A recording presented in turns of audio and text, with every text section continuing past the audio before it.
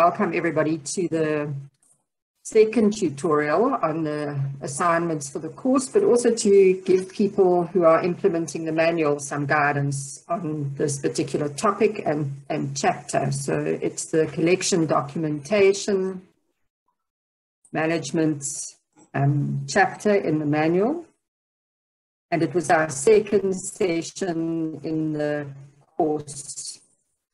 So what does collection documentation cover? So this is something that not many people really give a lot of thought to, but there's a lot of documents associated with collection. So there's the accession register, there's a catalog book, information about the collections, there might be historical documents, there might be summary type documents. Then there'll be all your policies, standards, procedures. There can also be all your different forms and templates that you have. There are all your monitoring and assessment records, so monitoring for pests, your climate monitoring, your risk assessments, disaster records, what happened. So there might have been a pest infestation, there might have been a flood, there might have been a fire, there might have been something else, so a record of that and what you did and all your disaster procedures. Then all the health and safety records, incident reports, training. So if you've had a fire evacuation practice, that should be documented. All your monitoring for health and safety, so it might be your air quality monitoring. It might be tests that you've done for chemicals. And then all your access records, so it might be your visitor request forms, visitor book, all your loan forms, all your tissue supplied, every time you've supplied data or images, and then documents relating to the collection. So this is about your specimens, so it can be field notes, data sheets, images, art, notes made by researchers, anything that's been done or happened to the collection, or anything that's been done to each object individually. So those you can see, that's a huge amount of documents, whether they're electronic or in paper or in books. There's lots of documentation. And of course, if you're going to manage these collections as scientific resources, so it's the basis of your research, of your science, there needs to be a process of maintaining all of these documents, organizing them, and making them accessible. So that's why you need documents about your documents. So it might sound a little bit over the top, but you really need a policy and procedures and standards for these documents. And so that's what this chapter is about. And that's what the webinar was about earlier or last year. So the second assignment, and I think that this is a very valuable aspect for anybody implementing the manual. It's early on in the process. If you don't have systems and processes for your documents, then you're going to end up losing documents or not being sure where they are, and you'll duplicate effort. So the first thing to do is to do an assessment of the current status of your collection documentation. So to look at what you've got is one thing, but then also to look at where is it, how's it stored, who's got access to it. So that was the first part of the assignment, was to complete a table. And this is a table, so it's a Word document, it is on the website. And it goes through all the documents, but you'll see, like under number 4, policy, standards and procedures documents. So it doesn't specify which ones, but at the bottom it does say that you can actually compile a list of all the policy, standards and procedures documents that you do have. So for this, we just wanted to know, have you got it? Have you got it for the institution, or have you got it for your collection specifically? Because often you might be in a big institution that's got many different units and you don't know what they've got. And you might have your own documents. So it's really, in some institutions, not an issue. It's just one collection, but in other institutions, it might be fragmented. Where is it kept? Can all staff access it? Is it up to date? When was it last updated? And then any notes about it. So to complete that table, and I'll be interested to know from people who have done it or who have started trying to do it, where did you find the information? How did you go about compiling? I mean, if I had to do this, I would just scratch around. So looking on, you know, do you have a central folder? Do you have a website? Do you have an inner web? Do you have a share in Google? You know, just look for that. Look on your website, look on your inner web, look in your library, go and see if you've got old catalogue books or accession registers in the library.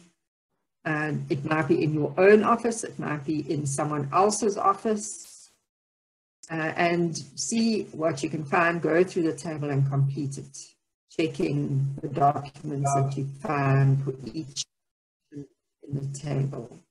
So if you just don't know, then you can say, I'm just unknown or uncertain. So let me stop sharing there, and let's just get some input from people who have tried to do this or have done it. Lee?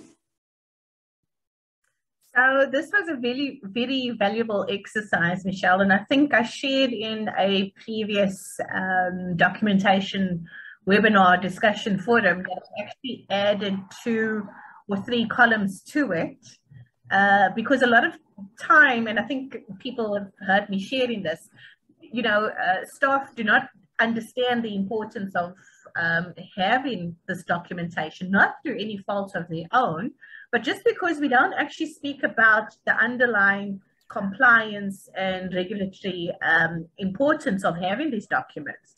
So 2 or 3 columns that I've added to the table is actually, is this towards GRAP 103 compliance?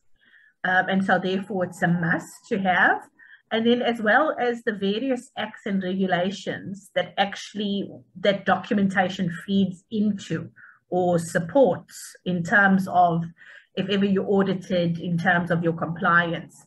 And that really made it clear cut, at least when I discussed it with the, you know, the researchers, the curators at the museum. And in fact, this became quite important because it was required at higher management level in the municipality with regards to, well, what regulations and acts govern our activities and how do we ensure that people are compliant. So it was a very, very worthwhile exercise. Some of the things we found, you don't actually need documents, so to say.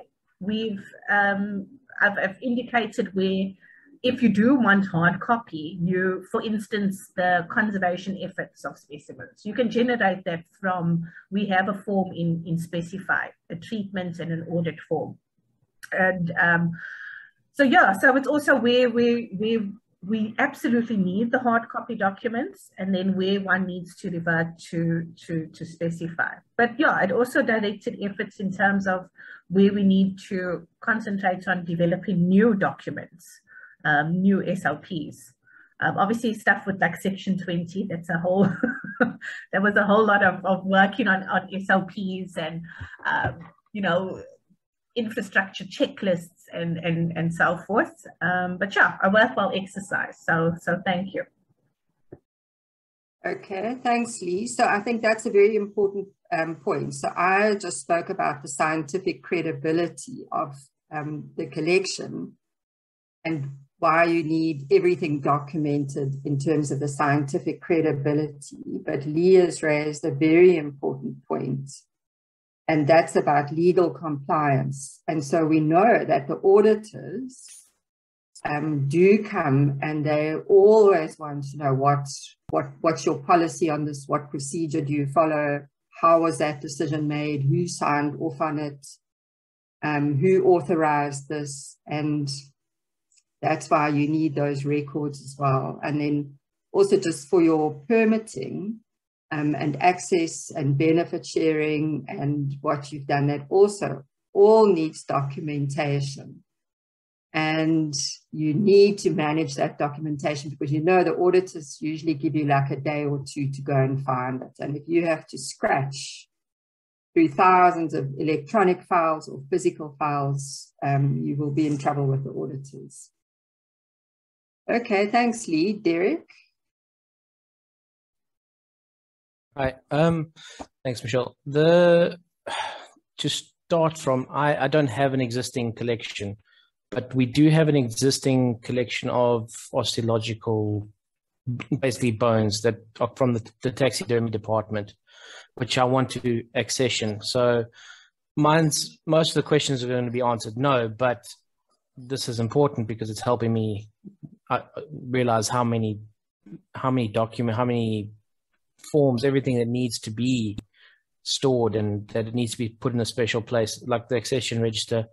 We have a strong room, that's where that will be kept, but the catalog book, that's digital, it's going to be on Specify. The monitoring and that stuff, it's all files on the climate control reader things, that's all digital, so that's all stored digitally on the server. And then the rest will, we'll have to get a filing cabinet and put everything in there. But yeah, I found this very useful. But like I said, everything's no at the moment because I actually we're busy building the storeroom at the moment, busy preparing the area where the bones will end up. At the moment, they're just in boxes and plastic bags. They're labeled. But yeah, we also have to draw a line when it comes to the policies. We have to, these are old bones and anything new needs to have paperwork attached, like permits and all those sort of things. Yeah, that's me. Yeah. So yeah, I have started it. I've got quite far in that table. Yeah. Thank you. Derek, so you're at East London Museum, hey? Yes, that's correct. Yeah. So is there not anything at an institutional level? So this is what I was saying. So sometimes it can be quite difficult to know when you need your own things and when to follow a broader institution level policy or system or process, because obviously you often can't set up separate things for every collection. Like I said, at the moment, all accession registers are in a strong room. So Mary's is in a strong room, Phil's is in the strong room, Kevin's is in the strong room. I'm not in charge of a collection, so I'm just using this new bone collection as a working example. But ultimately, Kevin, my colleague, he's in charge of that. So anything I do here or do for that collection, it goes through him as well, so that he's also aware. And but like I said, when it comes to policies and stuff, we use the ICOM stuff. We don't actually have institution-specific stuff, documentation and policies. But the disaster records, that's being kept by my colleague Jonathan. He does all those. Yeah, we have dedicated staff to do some things. So those things are stored and recorded and kept by those staff members. Like the disaster records, we have someone in charge of doing, drills and stuff like that. And yeah, I don't know. I hope I'm making sense. Yes, and I think that your situation is probably where a lot of people find themselves as well. They're not quite sure exactly what's happening beyond them, So you work in quite a small area and you don't know what's, exactly, someone's taking care of it, or you hope they are, but you don't really know. And that's part of having all your policies and standards and procedures or documentation documented and accessible. So I think it's something that everyone's going to find needs work. Yeah. Anybody else want to tell us about their experience with that table and populating that table? So if I had to do it, and I was just thinking about it I know Sandy's collections, the herbaria, have got a whole lot of policies and procedures. And I don't know, I actually don't know where to start looking for them. I think they're on a drive somewhere, but I don't know where it is, and it might be on our inner web. And the challenge with that is that you can't access it unless you logged in to the network through Sandy's servers. And if you're working at home, you can't do that.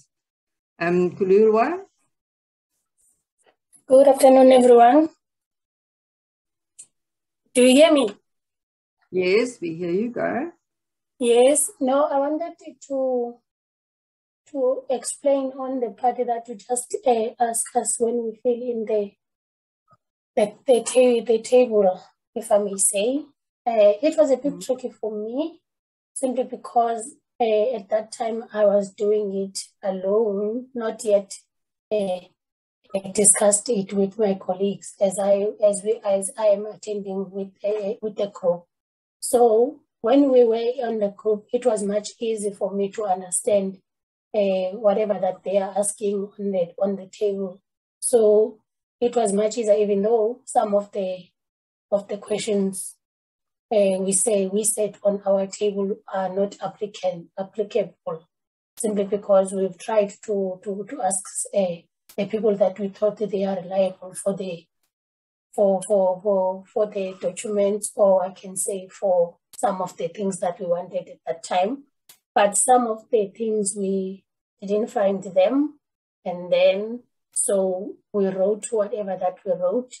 Otherwise, it was a bit tricky for me when I was alone. That is what I wanted to share, because it's a bit difficult if you are doing it alone, except you go outside and ask people so that you can tell them, because to my honesty, I normally tell them how I understand it, the way I understand it. And then Roberta and also Ndatemashiane explained it to me before we even start the table, and then they explained everything, and then it was much easier for me. Thank you. Okay, thanks, Kuluwa. So that is a good point. So often it's going to be much easier if you do this in a group. And if you haven't got a group, then you'll have to ask people. So I think that's a good point. Okay, if there's nothing else, then let's just go through that table, just in case anyone has any questions. All right, so you should be seeing it now, the Word document. I know that when we did the manual and we had all those working group meetings, we always had big discussions about an accession register and whether it's a hard copy book or whether it can be a computer, a database or a file, Excel spreadsheet on a computer. So there's two different things. There's your accession register and there's a catalog book or an inventory. And this is quite difficult. And there's also for everything that comes into the institution. So if someone sends you a loan, it's not yours, so it won't go into your inventory, but it needs to be recorded somewhere as soon as it comes in. If somebody brings a box of things that they want identified, they're going to take them away again, but you need to record that it came in. So maybe Audrey, is Audrey here? Maybe she can just clarify for us again. So the catalog book or your inventory is a record of what's in the collection. But your accession register, is that everything that comes in, Audrey? Afternoon, everyone. Yes, Michelle, you are correct. The catalog book is everything that is usable as a research specimen and will end up in a database, whereas the accession book is everything that comes in an institution, whether it's after a field trip or as a donation, that you can even register or record as just a lot, one jar with spiders and scorpions, or a box of this and that. And after a person has sorted through to see which specimens are usable as research specimens or as just education specimens, then those that are usable as research specimens will go to the catalog book, and everything else still needs to have been recorded because it has entered an institution. So there will be a record of that in the accession book. Okay, all right, thanks, Audrey. So I think it is important to keep that record of everything that comes in as it's received, that you don't have things piling up in the corner and 3 years later you can't remember where it came from and whether there was anything associated with it, or if there were any restrictions or limitations. So you need to look at that. And I've put you a hard copy book, and I think that that's what the decision was. So it should be a hard copy register, because if it's just a file, people can go in there and delete records. So I think that the requirement, it might be the ICOM requirement, is that it's a hard copy book. So have you got one of those? And then have you got a catalog book, an inventory of everything that's in the collection? So once it's got a barcode or a number and it's been put into the collection, there must be a record of it. And what we've said is it can be an electronic database, but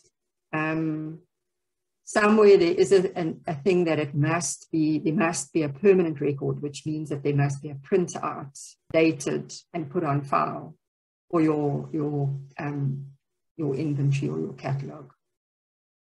And then you need all your documents associated with your accessions, permits, donation books, donation forms, anything else that comes in with your accessions, with the material. So where do you put those things? They may be hard copy. Do you scan them? Do you put them in a ring file? Where is that file put? And then an overview of each collection. So this is another assignment. We'll talk about that just now. But is there information about that collection, especially like a summary of it? What's in it, where it came from, who's worked on it and who's contributed to it, and where is it stored? Has there been anything happening to it? Has anything major happened to it? So that kind of a file or a folder or something about this collection. And then all your policy standards and procedures, do you have them? Where are they? Can all the staff access them? And then your monitoring records for pests. So this may not be applicable if you only have wet collections. You might not do monitoring, then it would be a NA, not applicable. Monitoring record for climates. I think we all need that. So this is, you should be filing it somewhere. Derek said theirs is all digital, and so it will go straight onto a computer somewhere. But how do you know that it's going to be kept there? And then all your risk assessment records. So have you done a risk assessment? What did you find? What did you do in response to addressing risks? All of that, whether it's electronic or hard copy. All your records of disasters. Did you have any disasters? It must be written down when it happened, what happened. Can you find anything like that? And then all your health and safety risk assessments, all your incident reports for health and safety. I know I've seen the one at Durban Natural Science Museum. They've got a book, and I'm sure Lee knows and Zama knows exactly where that book is. And then your air monitoring reports also. Can you find them? Do you know where they are? Maybe it's all kept by your health and safety people in HR or in corporate, and you can't access them, but you know that they look after them. That's fine. You can always say that. And then your health monitoring. So this is often confidential. So if somebody goes for health monitoring, you don't keep the outcome of that. So there is a thing to be careful about, personal information.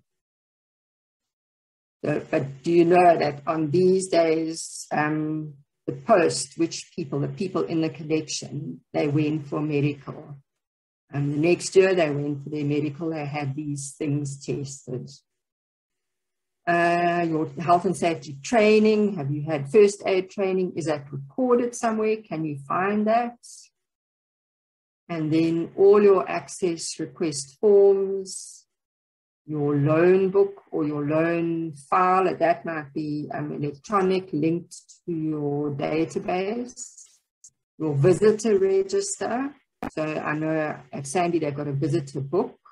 Do you keep that? Where do you keep the old ones? Can you find it?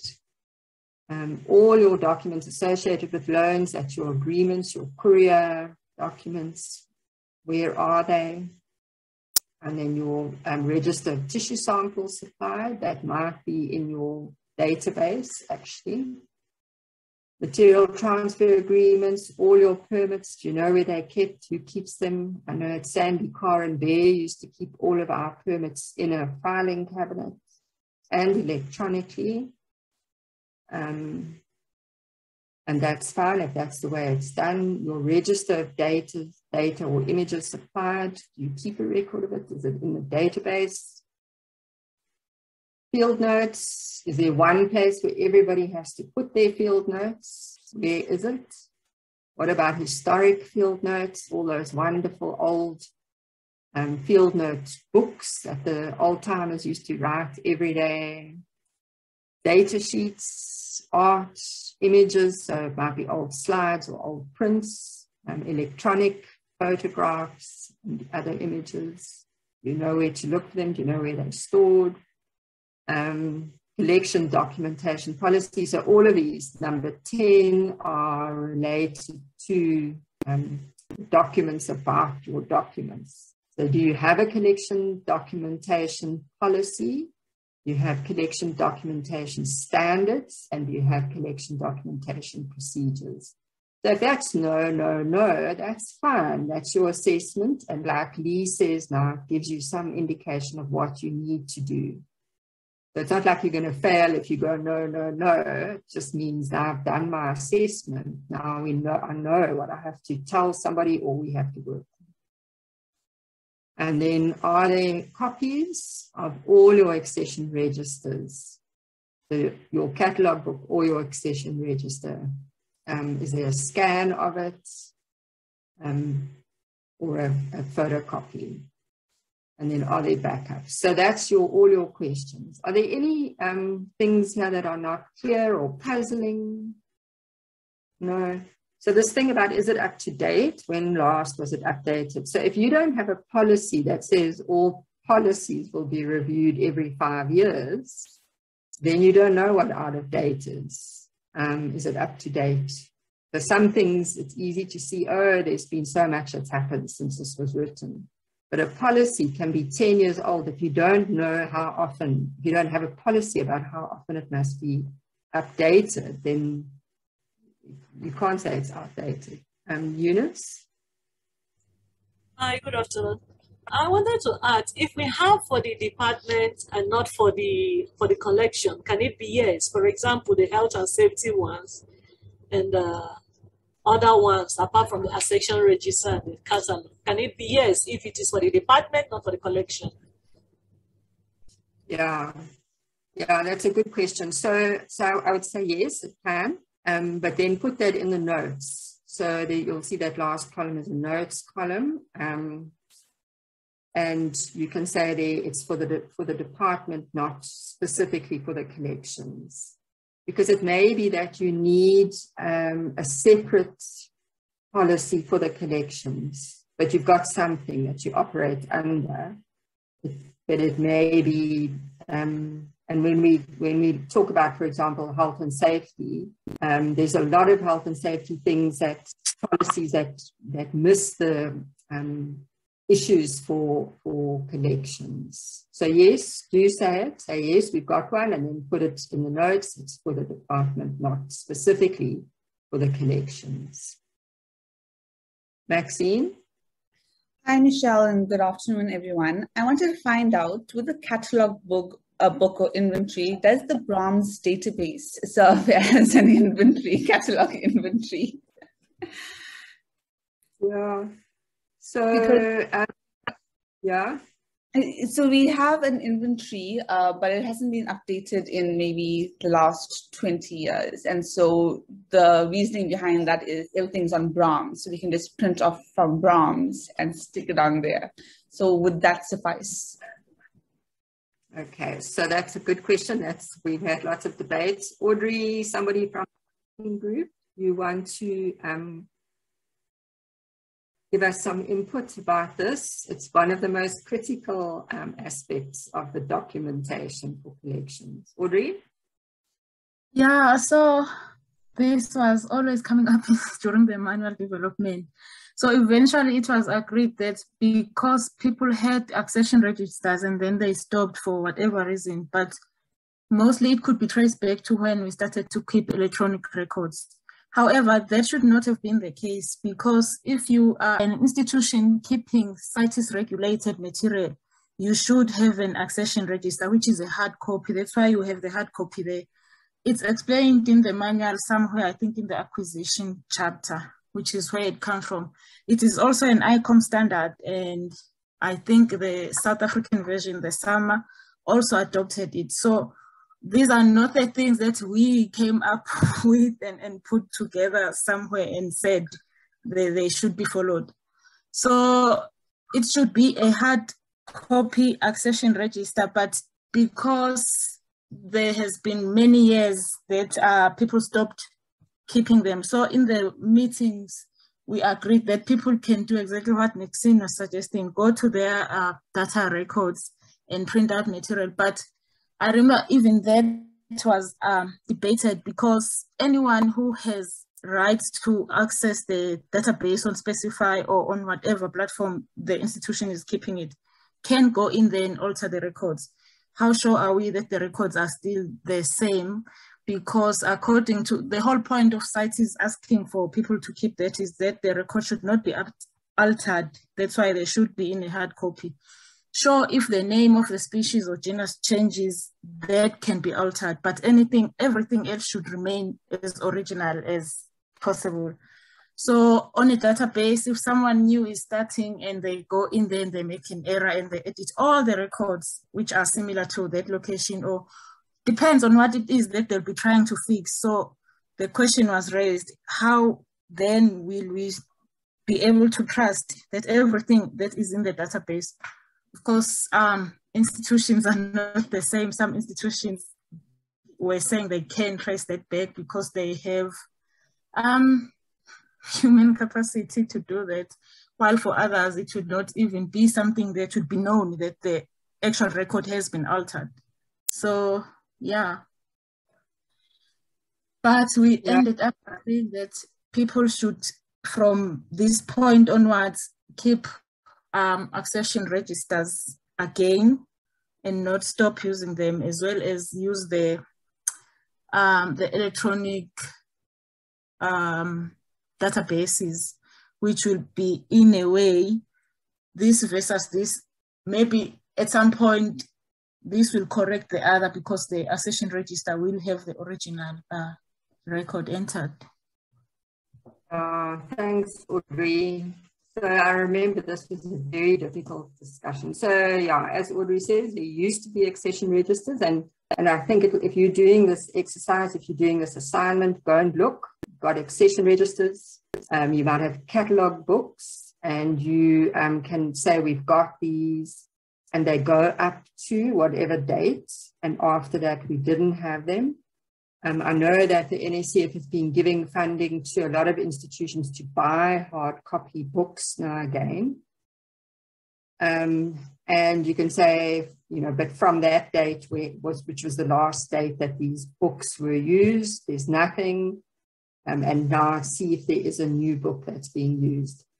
And I would say, so we agreed that it would not be feasible to create a handwritten hard copy for what hadn't been done. And so you can just print out some selected fields of your database and you put that as a file. That's a permanent record. You will be able to see if somebody's scratched anything out, unlike the electronic version, which you won't know if somebody's deleted.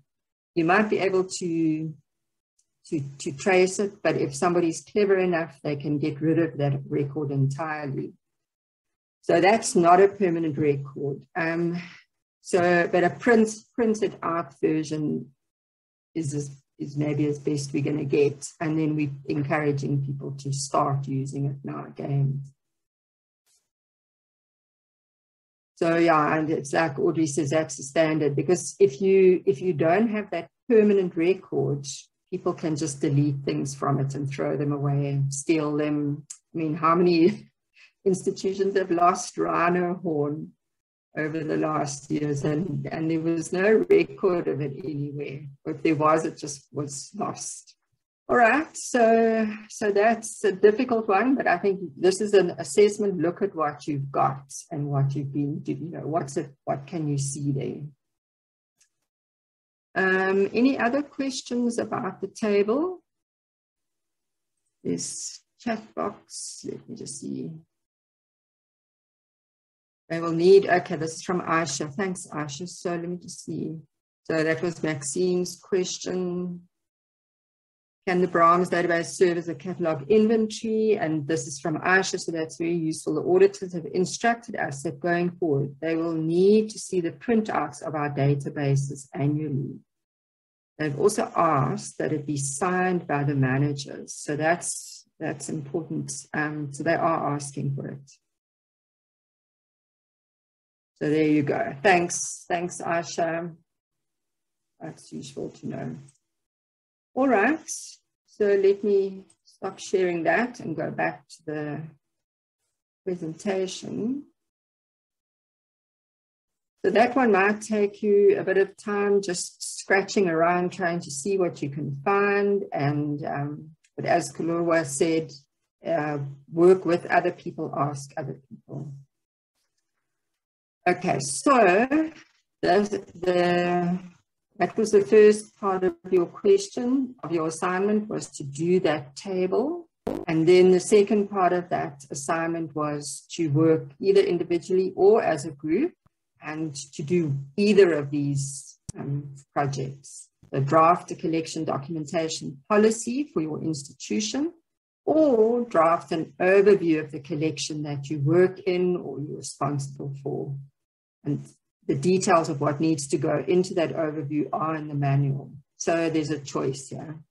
You might think that the collection documentation policy is really not your thing and it should be done by higher level. You don't want to do something for the institution.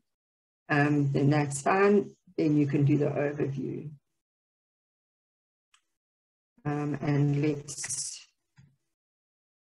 look at this. So a collection document management policy.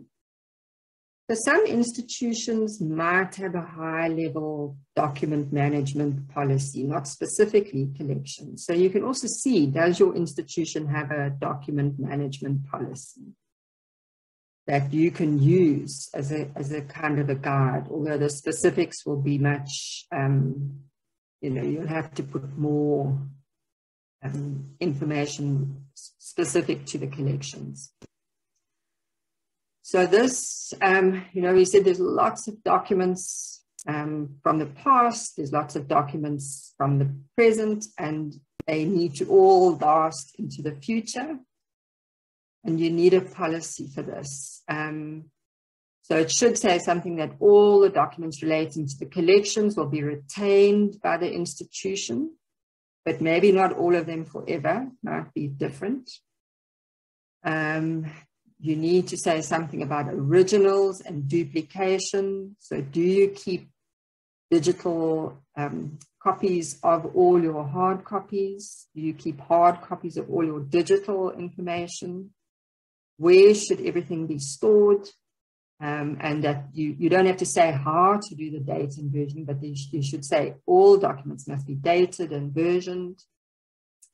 You have to say something about your archival documents. So where are they kept, you know, something about them. I mean, we work in institutions that date back many, many years, and I bet you've all got basements or hidden rooms full of old files and folders and boxes full of documents, old papers.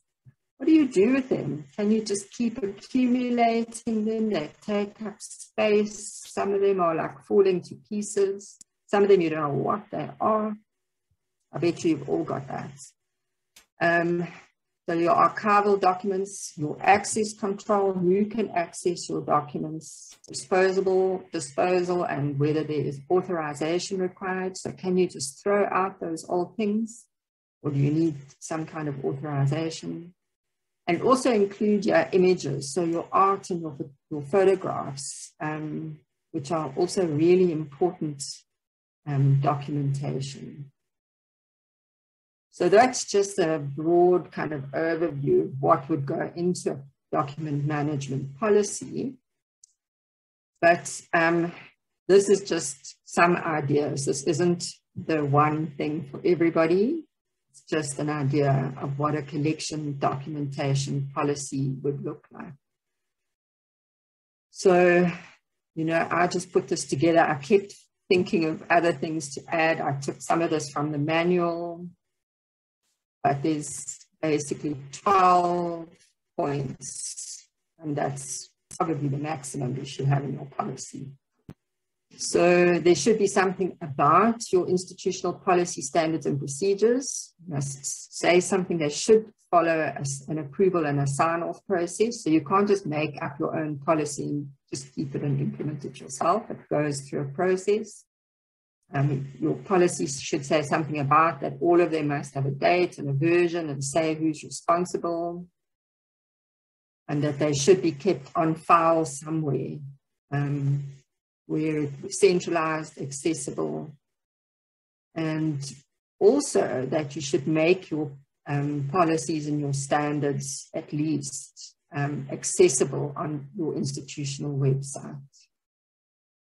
And then you can say however long you think between reviews. You might just choose to say it must be reviewed periodically or regularly. And then what do you do with outdated versions? Do you keep them for a minimum period of time and then throw them away or discard them? Do you keep them forever? Do you, as soon as you've got a new one, do you throw the old one away? So all of that's guided by your policy.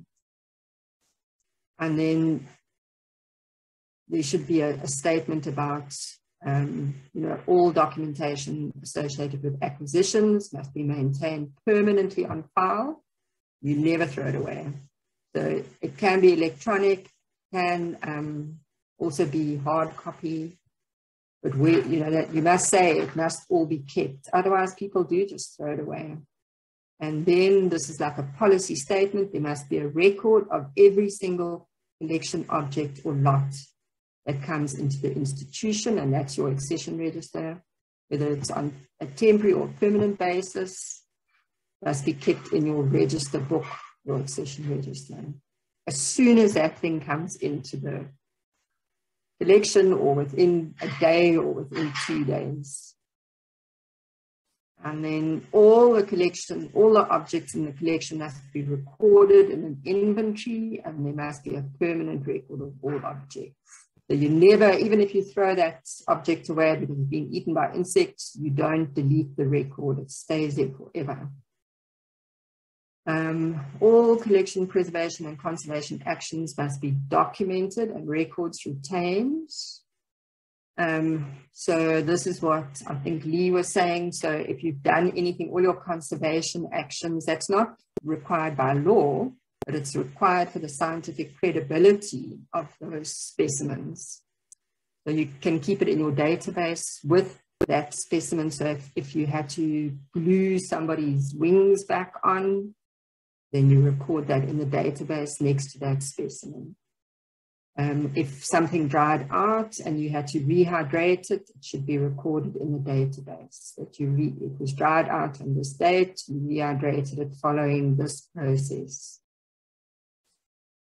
And then there must also be records of your collection levels. We talked about this, or your monitoring, and when you did checks, and if you reorganized the collections or anything you've done, there must be a record that's in your policy stated. Your access policy and about the documents. This is on a, so we have to keep all our documents related to access. We keep all our documents related to disaster, all our health and safety documents, backup copies and storage of documents. So this should be in your policy. I just made this up. You might not put this in. So hard copy documents to be scanned and kept in the document management system. Might be an electronic document management system that you need to back them up according to your institutional backup policy. And then these are just some general points. All your documents must be accurately labeled, dated, and stored in an appropriate folder. Confidential documents must be flagged. An access control process implemented. Something about your archival or historical catalog books, succession registers, field notes must be stored in the reference section of the library. It could be in the strong room, like Derek said. And then a policy about them. You may not remove them from the institution without the approval of the CEO. Some of you might, your institution might say they cannot, under any circumstances, ever be removed from your institution. And then something else, and this relates to the compliance, the auditors might look for your chain of authorizations. So if you decided to donate specimens or a collection to somebody else, where is the authorization? You have to keep that chain of authorizations. If there's any other decisions, moving a collection from one room to another, from one building to another, where is the approval and the authorization? So you might have minutes from meetings, you might have memos, you might have a notice from the CEO. That all needs to be managed and kept because the auditors will ask for that. So those are the kinds of points that you can have in the policy. But I recognize that this is quite difficult because a lot of it will be on an institutional level and maybe not on a collection-based level. Yeah, so if you decide you're going to do this, whether it's part of the manual implementation of the course, just think about your circumstances and the systems that you have. So what I've put there might not be appropriate for your institution. You might need additional points in it, but you might say, well, this is never going to be feasible. So you don't have to stick to what you've got. You can't say, well, we can't have a policy because we don't have any cupboards or shared folders or anything like that, so we can't have a policy. You can't say that. You've got to think about what you could set up, but be realistic about what's feasible. So if you don't currently have an electronic document management system, and I know we've been trying to get one at Sandy for a long time, because that's the ideal thing to have. What are the other options for storing, accessing, and managing electronic documents? So you might decide it will be on your servers in a folder and subfolders. And then for your hard copy documents, where should they go? Even if they don't go there at the moment, maybe they just sit on people's desks or on your bookshelf in your office. But you might say the policy really should say that they go into a secure safe or strong room or into the library reference section. So you need to think about all of that. So remember, again, like we said this morning, your policy should not include details of how to do things, or processes, or forms, or templates. So always think, is this something that should go into a SOP or a workflow or into a standards document? And sometimes it's quite hard to know exactly. So you should not include details of things that could change often.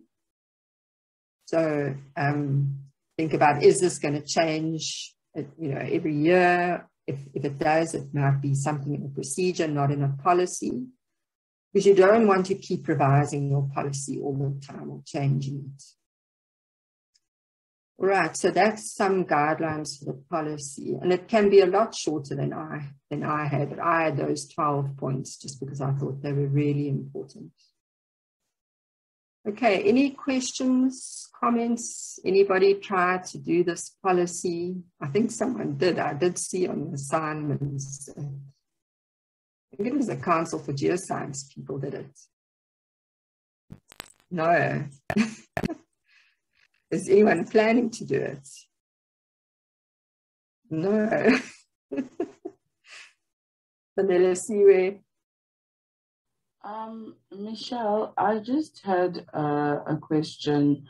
What happens in the scenario, like I know that, like, for example, with the first table, you said just because, you have to say, no, it doesn't make it wrong, right? It's just that you've done your assessment here. So now with this second part, if your intention is to do an overview of the collection that you work in or are responsible for, and the same goes for that, then what? Because I feel like I'm coming up short. Okay, so you've done your table and there's just like no through there, all right? And then you decide, okay, I'm going to do a collection overview, and you go and you look and you can't find any information about your collection overview. So is that what you're saying? In my instance, it wouldn't be like too many no's in the first table, yeah, but definitely in the second part. Okay, so for the collection overview, you're saying you can't find information about the collection. Yes. Okay, all right, we're going to look at that now. So we will look at what should be in that collection overview. And I think that'll help and I'll answer your question when we're looking at that. Thanks. I think maybe I didn't explain myself properly. I was giving the thing that you said about the table as an example, that the no's don't necessarily like reduce points. Like, does the same rationale now carry over for the second part? That's what I meant.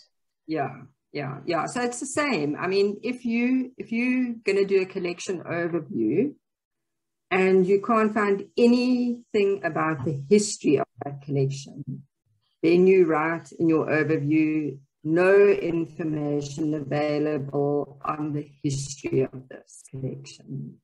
So then you can't lose points for that. You know what I mean? If it's not there, it's not there. There is other information that you can include. But I think it's important to say, I looked and I can't find any historical information about the origins or anything that's happened to this collection. Okay. Thank you very much. Okay.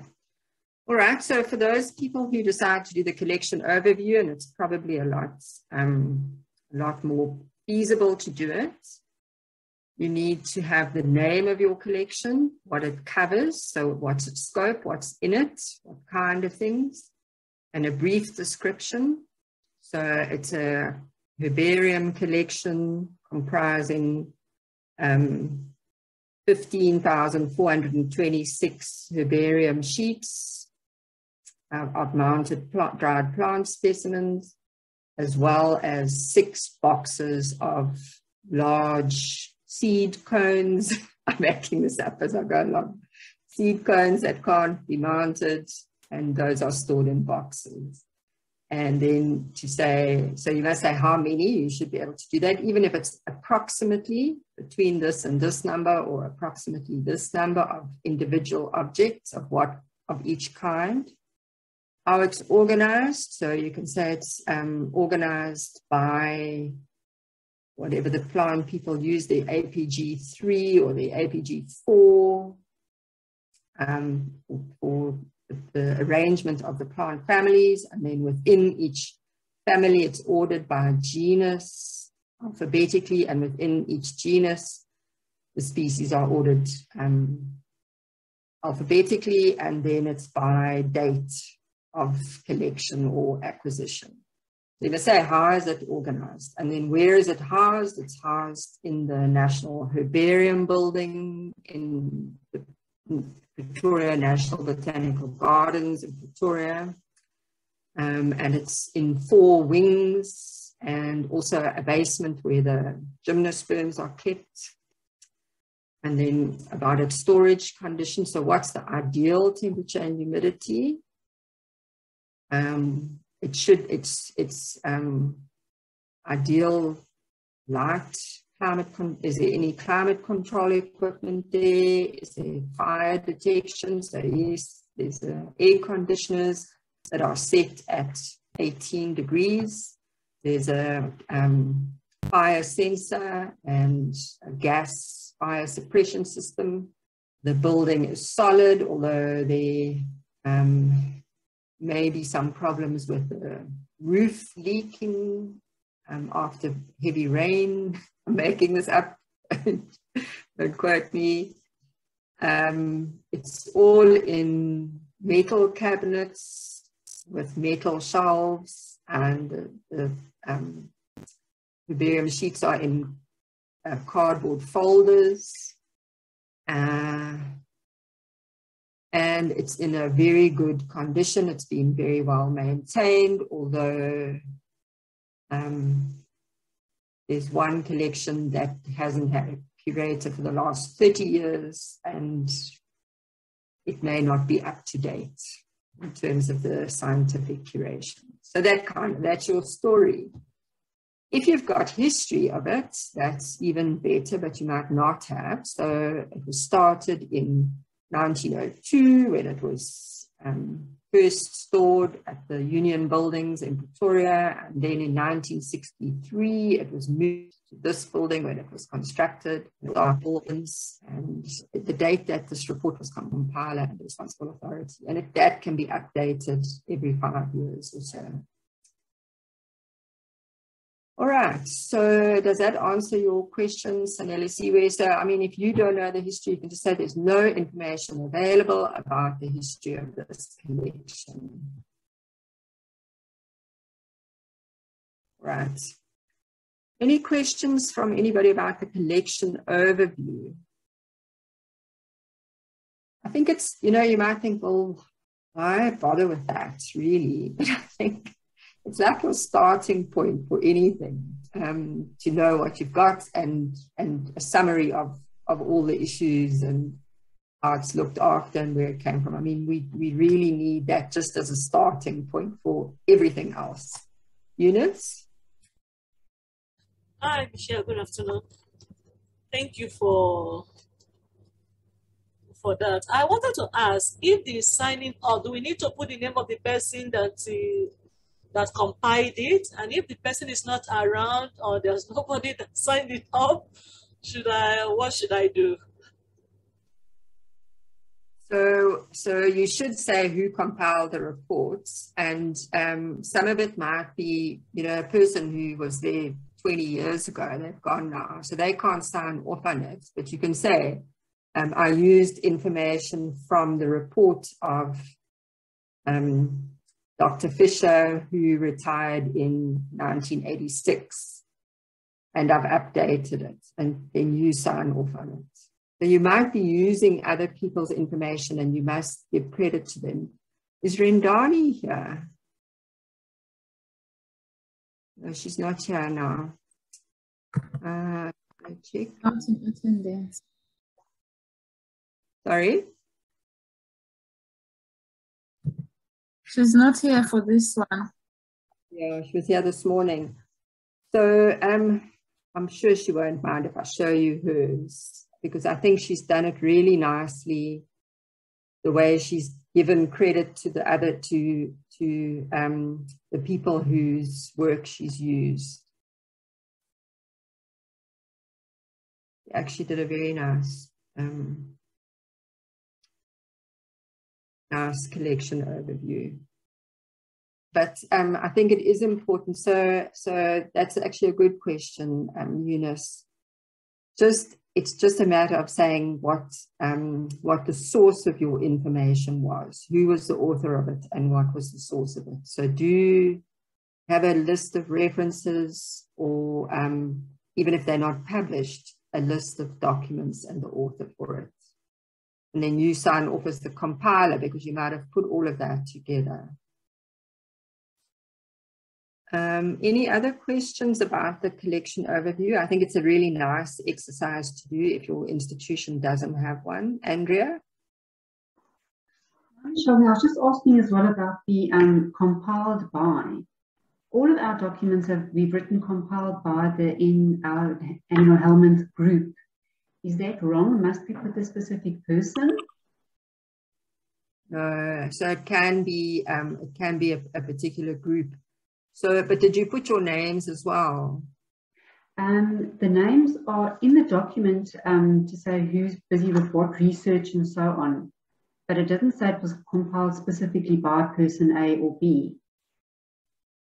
Yeah, so it is important to say who compiled it. So you can say it was by this, and then in brackets the names of those people.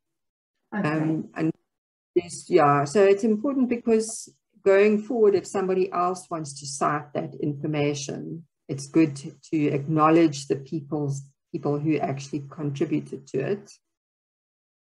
It's also the credibility of that information. So you can look at the people who wrote it, and you can say, okay, you know, Kirsten Juncker and Andrea Spickett were people who worked in that collection. They know about it. And so what's here is actually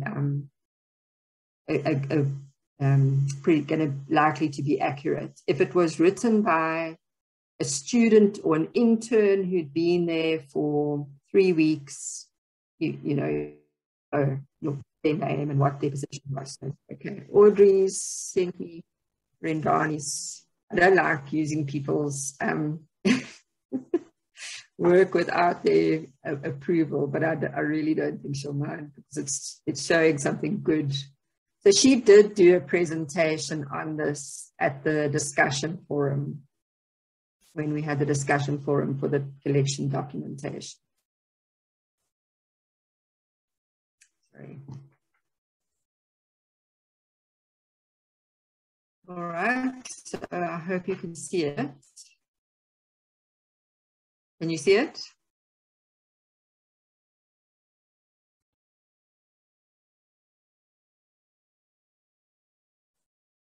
We can. Okay, good. All right, so Rendani did do a presentation on the collection overview. Here she's got the name, the description, you know, of the groups that are there, its purpose, why, you know, so this one is a bit different. It's actually a collection for teaching biology to undergraduates. Yours might be for research. And then the history, she's got a whole history here, when it, you know, who set it up in 1903, and then he retired, and then who took over, and who came in, and what happened. It was in a much bigger building, or bigger room, and then they made it smaller. And here, so she's got here, the information was obtained from Prof. Brothers and Prof. Perrin through Preshni Singh, who organized Museum Day in 2018. So she's given acknowledgement, and then she's also got her references that she used. She says, you know, so how many and each type of specimen, and she's got how is it organized, where is it housed, what are the storage conditions, what proportion is included in a database on inventory, the condition, is it in good condition, are there any problems, when was it compiled, and then who compiled it. So she hasn't signed it off, and that's fine. I mean, it's an assignment, it's not the actual thing. So I think that's, you know, now anybody saying, what's that museum at UKZN? There's the whole story about it. Okay. All right. So anybody else want to ask, comment? You're all feeling better about this assignment. I think that collection documentation policy is quite a challenge. The table should be fine, scratch around. If you might not find everything, don't look for months and months to see what you can find. And then, you know, doing that collection overview is a nice exercise if you don't have one already. If you have one, you can maybe update, expand, fill in any gaps. All right. Last chance for questions, comments. Lee, did you share those 2 extra columns in the table? Yes, so the one is, I just listed it as GRAP 103 compliance, and it's basically, I mean, I've done it as a tick box, but you can just put yes or no. And then the other is to actually list if that particular documentation speaks to an act or a regulation. So for instance, yeah, like, I mean, we need to have an inventory of what's on our premises because of Section 20 compliance. And that's basically your acquisitions, you know, accessions. So once you put that in context, you actually see that in quite a few instances, one lot of documents or one document actually feeds into numerous, it's regulatory, it's GRAP 103 compliance. Yeah, so you actually then see, and from there you can determine what are the documents that you ought to prioritize that are lacking. So those that check a few boxes should be the first ones that you start developing in-house. Okay, all right. So for those people who are interested in this and actually using it for your institution, maybe just add those 2 columns to the table. If you're not like into GRAP and legislation, it's just way beyond your scope of work, then you don't have to worry about it. But it is an important thing to think about. Is it legal compliance? Is it for scientific credibility? Is it an auditable, you know, will the auditors look at this? So think about it. We're not just keeping papers for paper's sake. All right, Fulu? For me, it's a comment. It's just something that came to mind. That just to remind everyone that the aim of the whole course is not for marks, but it's to fix our collections. So honesty is the best policy. Yeah. Thanks, Willow. Yeah, it's true. I mean, we're not going to give you low marks because you don't have all of the documents. I mean, that's mostly out of your control, and often it's historical things. It's from before you started working there, so you can't be penalized. And yeah, I mean, we're working, we're trying to get all the institutions to work towards. We know that everybody doesn't have everything now, and the whole aim is really just to get people walking in that same direction together. Right, Lee? Oh, sorry, that might have been typed actually. Okay. Yeah, but just even if people don't include it as part of the exercise, I mean, I was actually shocked just how many acts there are. Everything from Occupational Health and Safety Act to the POPI Act, how you retain donors' information, all of that. It's yeah, quite mind-boggling just how much there is. Yeah. So, I mean, maybe at some point we will have to look at all the different legislation. I mean, I did that. You also helped with the paper, but that's really around collecting. But how many laws govern what we do in these collections and how we do it? It would actually be quite interesting to draw up a list. I don't think I've got all the legislation. So we must actually do that at some point between Audrey, other working group members. Michelle, what I can do, because we had to do it for our management and our legal department within the municipality, as a starting point, I can forward what I had drafted. And they even wanted, you know, in terms of violations, what's the penalties? And you now going through those acts and some of those regulations, it's a bit crazy.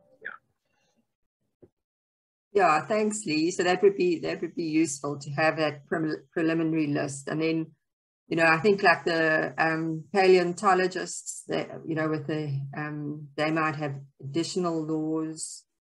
And the fungi people, they've got that non-proliferation of weapons of mass destruction legislation that affects them. So yeah, it's actually a lot of laws that we operate under. I don't think anybody's really made that whole list. All right. So last chance for any questions, comments. If not, I hope that this has helped you just get some clarity on what's expected for the manual implementation and for the course assignment. Don't stress about, again, there's not going to be like one right answer. It's just a matter of thinking it through and documenting something that's shows an understanding, a reflection, an ability to understand what this is all about. So that's it. All right. Thanks, everybody. So we'll see you next week if you're interested in those tutorials as well. Thanks, everyone. Bye.